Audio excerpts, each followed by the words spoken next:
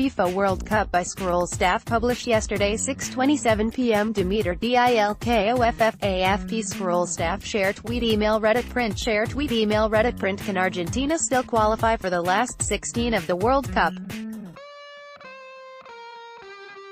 This was a popular search term on Google after Lionel Messi and co suffered a horrendous 0-3 loss to Croatia in their second group stage game on Thursday. After a 1-1 draw with Iceland in the first, Argentina are now in a tight spot as they might have to return home from Russia very early. But all is not lost as mathematically, Argentina can still qualify for the knockout stages. The last round of matches will see Argentina face Nigeria in a must-win match while Iceland will take on Croatia. Croatia sit at the top of Group D with 6 points and have sealed their passage to the next round. Iceland have 1 point, the same as Argentina, and Nigeria have no points, but both teams have a game in hand on the South Americans. Here's what last edition's runners-up have to do, and hope other teams also do, reach the next stage. Hope Iceland draw or lose against Croatia, and Nigeria beat Iceland, then beat Nigeria themselves or beat Nigeria and hope Iceland lose to Croatia and have a worse goal difference. Yes, complicated. But for now all eyes in Argentina, and a large part of the world, will be on the match between Iceland and Nigeria later on Friday. The points table before Iceland versus Nigeria. Let's break the scenarios down. If Iceland beat Nigeria, they will have 4 points to Argentina's 1. Messi and co will need a win in their last match to get to 4 and hope Iceland then lose to Croatia and they score enough to have a better goal difference than Iceland. If Iceland and Nigeria draw, the World Cup debutants will be on 2 points and Argentina will need a win in their last match to reach 4 and hope Iceland draw or lose against Croatia to remain static. If Nigeria beats Iceland, Argentina and Iceland will both be on 1 point. Sampaoli's men will still need a win in their last match and hope that either Croatia beat or draw Iceland so that the Nordic nations tally doesn't increase. Would essentially have to better Iceland's result in their final match while improving the GD as needed. If Iceland lose to Nigeria but beat Croatia in the next round of games, Argentina will need a win in their last match and hope to have a better goal difference than Iceland. This is going to be one interesting match. Support our journalism by subscribing to Scroll here. We welcome your comments at letters@scroll.in. Argentina FIFA World Cup. Lionel Messi sponsored content by published June 12, 2018 3:27 a.m. Share tweet email Reddit print share tweet email Reddit print. Because Dimri made a huge attempt last year to climb the Mount Everest. Fate had other plans. Thwarted by unfavorable weather at the last minute, he came so close and yet not close enough to say he was at the top. But that did not deter him. Vikas is back on the Everest trail now, and this time he's sharing his experiences at every leg of the journey. The Everest journey began from the Lukla airport, known for its dicey landing conditions.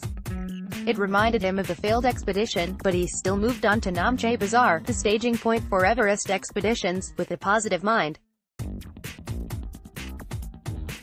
Vikas let the wisdom of the mountains guide him as he battled doubt and memories of the previous expedition. In his words, the Everest taught him that, to conquer our personal Everest, we need to drop all our unnecessary baggage, be it physical or mental or even emotional. Vikas used a descent for ascent approach to acclimatize. In this approach, mountaineers gain altitude during the day, but descend to catch some sleep. Acclimatizing to such high altitudes is crucial as the lack of adequate oxygen can cause dizziness, nausea, headache and even muscle death. As Vikas prepared to scale the riskiest part of the climb, the unstable and continuously melting Khumbu ice fall, he pondered over his journey so far. His brother's diagnosis of a heart condition in his youth was a wake-up call for the rather sedentary Vikas, and that is when he started focusing on his health more. For the first time in his life, he began to appreciate the power of nutrition and experimented with different diets and supplements for their health benefits. His quest for better health also motivated him to take up hiking, marathon running, squash and, eventually, a summit of the Everest. Back in the Himalayas, after a string of sleepless nights, Vikas and his team ascended to Camp 2, 6,500 meters, as planned, and then descended to base camp for the basic luxuries, hot shower, hot lunch and essential supplements. Back up at Camp 2, the weather played spoiler again as a jet stream, a fast-flowing, narrow air current, moved right over the mountain. Wisdom from the mountains helped Vikas maintain perspective as they were required to descend 15 kilometers to Farish Valley. He accepted that strength lies not merely in chasing the big dream, but also in accepting that things could go wrong. At Camp 4, 8,000 meters, famously known as the Death Zone, Vikas caught a clear glimpse of the summit, his dream standing rather tall in front of him. It was the 18th of May 2018 and Vikas finally reached the top. The top of his Everest. The top of Mount Everest. Watch the video below to see actual moments from Vikas' climb. Vikas credits his strength to dedication, exercise and a healthy diet. He credits dietary supplements for helping him sustain himself in the inhuman conditions on Mount Everest. On heights like these where the oxygen supply drops to 1/3 road to levels on the ground, the body requires 3 times the regular blood volume to pump the requisite amount of oxygen. He, thus, doesn't embark on an expedition without double-checking his supplements and uses Livogen as an aid to maintain adequate amounts of iron in his blood. Livogen is proud to have supported Vikas Dimri on his ambitious quest and salutes his spirit. To read more about the benefits of iron, see here. To read Vikas Dimri's account of his expedition, click here.